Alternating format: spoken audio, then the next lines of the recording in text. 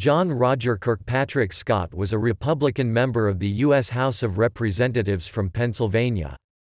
John Roger Kirkpatrick Scott, father of Hardie Scott, was born in Bloomsburg, PA, and moved with his parents to Wilkes-Barre, PA, and later to Philadelphia.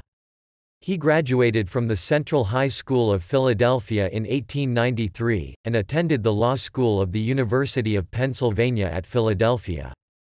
He was admitted to the bar in December, 1895, and commenced the practice of law in Philadelphia. He was a member of the Pennsylvania State House of Representatives in 1899 and again in 1909, 1911, and 1913. Scott was elected as a Republican to the 64th and 65th Congresses and served from March 4, 1915, until his resignation, effective January 5, 1919.